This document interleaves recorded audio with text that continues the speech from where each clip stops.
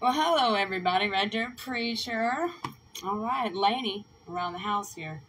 Y'all want to stick to Layman Laney? That works out pretty good. I like that. Anyway, so I'm just gonna, fly from the hip for a minute while y'all scoot and gather in. So I hide the hole in my name with my hat. That's what class is. That's classy where I come from. All right. Anyway, alright, so I have actually been sitting here for the last 30 minutes plus debating on how I'm going to tell you guys this story, okay? True story. I think that I'm definitely finding my way as a spiritual storyteller. And the stories that I bring you, ain't gonna lie, it's because I have spiritual gifts. Just say it. Just say it. Blech, just say it. I have spiritual gifts. Earned. I have spiritual gifts. And these spiritual gifts are the gifts of what the pineal gland brings you: a spiritual mantle, clairaudience, clairsentient. And things are, I can hear it. I got a walkie-talkie to Christ. Plain and simple. Pineal gland. It's like a movie theater. Side note, let's go over here for a second. Red Dirt Road. If you close your eyes and you think of the memory, go ahead, it's a little exercise. We're going to find the pineal gland in the middle of your brain. Okay, not something you can normally feel. You could feel your belly ache, you could feel your back itch, you could feel your eye twitch, you could feel your tooth hurt, you could feel a lot of things in your body. Can you feel your intercostal muscles moving? No. Can you feel your pancreas working on that insulin? I don't think so, Bob. If you do, you're superhuman. Can we feel what part of the brain we're doing math in? I mean, do you actually feel that? No, not really. But watch this. Close your eyes. Close your eyes. All right. Think of a memory. Good, bad, ugly, big, not. Just go get a memory. First kiss, you fell off a bike. I don't know. Go get one. It doesn't matter. Okay, now play the memory in your head. Keep your eyes closed. When you play that memory, where is that projection screen happening? Most of you can raise your hand up and touch somewhere on your skull right now. Even if I'm not in the room, point to your skull, somewhere in there. Where's the movie theater? Where did you see that projection screen? Okay, when you're daydreaming, where is that projection screen? That screen that did that just now. What you did was you got in a time machine and you went backwards, and you could smell grandma's garden. You could see your mother's skirt. You hear the hum of the tires. You just went back. When people think we have to build a time machine, that's hilarious, because we are a time machine. You just did what I like to call a dip back. Yeah, think of it as a memory or not. Okay, where that happens at in your brain, you're like touching back here, like Lenny, it's like 3 or 4 inches in, it's like right here, if you're touching right here and trying to go into okay, that's the pineal gland. It's in the middle of your brain, little bitty. Our brain is perfectly symmetric on both sides, and 2 halves make a whole, and it's this meshy pink. The only thing in our brain that is singular, that is crimson red, is the pineal gland, and we all have one. It's the medicine cabinet of our minds, but it also does a whole lot more. Just like the heart, to a doctor, with my heart on the table, my heart only does so much. But if you ask me, the woman, ask me what my heart did while I was breathing. See? Okay? All right. So our pineal gland is real. Okay, let's drive back to the main road. Here we are. Hi, good to see you. Did you bring your pineal gland? All right, so anyway, it's a gift. It's a gift, and the Lord uses that gift to give us spiritual visions. We see those visions, I do, from that same place that you just saw your memories from. Okay? So I have the ability, I think we all have the ability, just grow those muscles and stretch them. I have that ability to see. And when I see things, I don't see them out of my eyes. I see them out of what people like to call their third eye. That's my pineal gland. We all have them.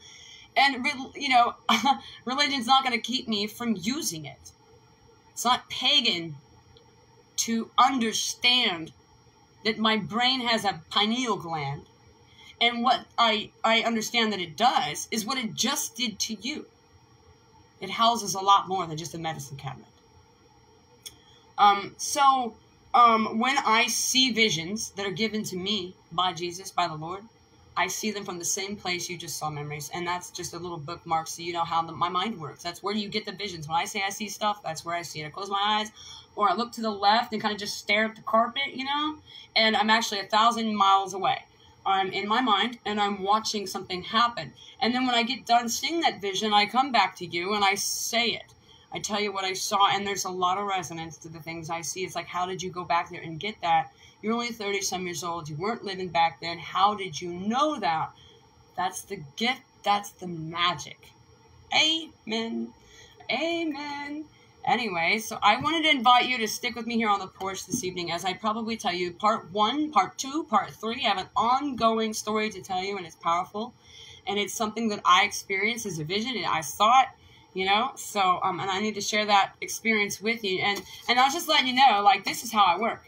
You know, I've had a lot of great visions between me and the Lord, and He showed me some amazing things. And we've been on amazing walks. I've been on 1,000 amazing walks with the Lord.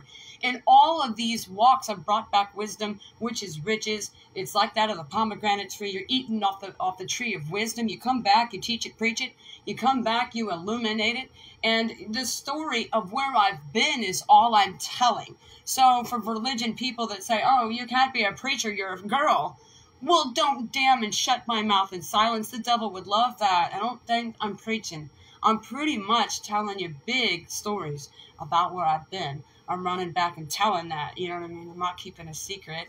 And I don't mind the crush of the ego that makes me look crazy. I gotta look crazy. I don't mind that. That's where God's at. Okay, that's where God's at, over the crazy line. Let's take another little dirt road. I've said this before, but I think I need to say it again. Look, the devil knows that you don't want to be called crazy. Pooh, that'll get you removed and put in a straitjacket. You know, that'll distort how other people view you, and some of us are chained to how other people perceive us. What a bitch-ass way to live your life. That's okay. It's Kersey Church. I got your attention. Hi. All right. So, yeah, what a coward way to live if we're just going to live our lives on what other people might think of us. Well, see, the devil knows this. He's against us. We don't want to be looked at as crazy. Oh, my God, what will people think? Oh. I'm not bitch-ass to that. I'm sovereign to myself. I don't care what people think, and that's a real statement. You really can't care, because where God's going to take you is crazy land. Okay? All right, you better not care what other people think if you want to go far in God. You want to go to the curb in God, that's what churches are for. All right? You want to go to the ridge, you're going to have to get a horse, put on some war paint, patches of power, take a journey, and know who you are in Him, and scream, I am, on your way out the door. Right? So, anyway, there's our little doodad. Anyway, so just know that, like, I'm just letting you peek into how I work, and a lot of you know that I work this way. It's just a prophetic gift that I have, and it goes off in my mind, and the things that I see are really, really amazing, and that all the stories of where I've been in the Lord and what I've learned, what He taught me, all the stories are that is all the times that I come to the porch and sit and talk to you guys in these little sermonettes, these little powerful pieces or parables. You know, it's not because I'm a badass. It's because hanging out with the Lord, the living Spirit, makes me look like a badass. Doing the spiritual work with Jesus is what makes you a badass. And so I don't sit here alone and look like some great teacher. If I look that way, great, because that's what I am. And I only am that because I am who I am. Through the I am. I wouldn't be nothing if it wasn't for the Lord teaching me. He's still a great teacher and a counselor. Amen. And hopefully me sitting here just doesn't show me off in my intellect and all that. Hopefully it shows who God is. It glorifies Him. You know, the fact that He's still alive and teaching layman's. You know, that's great. So I have a great story to tell. It's a huge girthy story. You know, so bring your popcorn, your tea, your vices, and gather up on the porch. Get out on the porch tonight. All right, and I'll see you guys in about 10 minutes, okay?